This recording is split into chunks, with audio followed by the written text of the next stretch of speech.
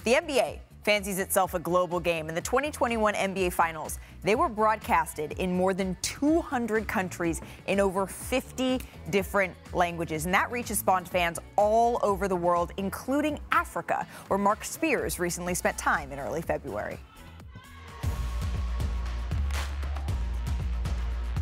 The NBA had 14 African-born players on opening day, including MVP candidate Joel Embiid. Get out of the way! Joel Embiid with a ferocious slam! And one-time champion Pascal Siakam. Siakam!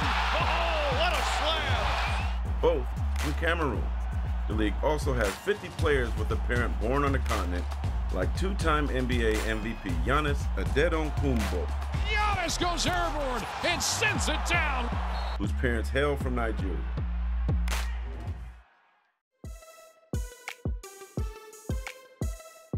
Knowing the amazing that could be possible with better facilities, coaching, and promotion of the game, the NBA created the Basketball Africa League in 2020 to build the foundation for greatness to eventually come in much higher numbers from Africa.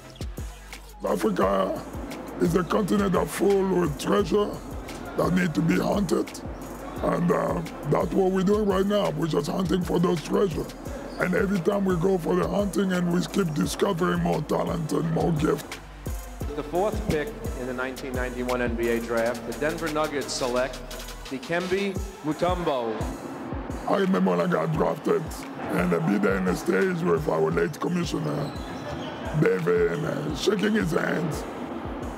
He knew that I was not going to be the last one come down from the continent. He said, son, I want to see more of you in the league.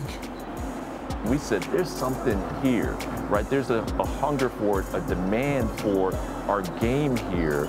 And so how do we start thinking about what that would look like? Look at Miami Heat, how many Nigerian players, African players everywhere. Look at college basketball. Look at the National Football League. Everywhere, Africans. When you see guys like Giannis and Embiid and Siakam, and what kind of comes to your mind when you see the success those guys are having now? There are the few answers to the puzzle that need to be solved, that the continent still have more. Siakam and Joel and Giannis, but nobody have not come to them yet. And those kids are there. They are looking for the opportunity. There's so many millions of them. The great impact has begun.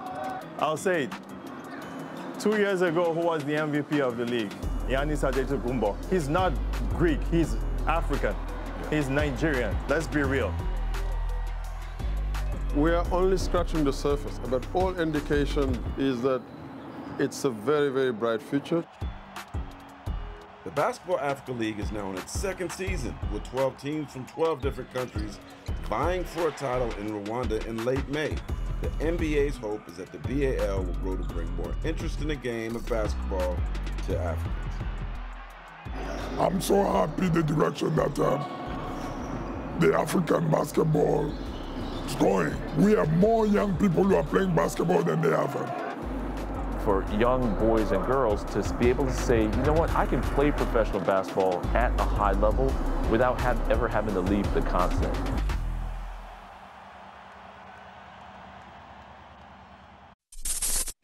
Thanks for watching ESPN on YouTube. For live streaming, sports, and premium content, subscribe to ESPN+.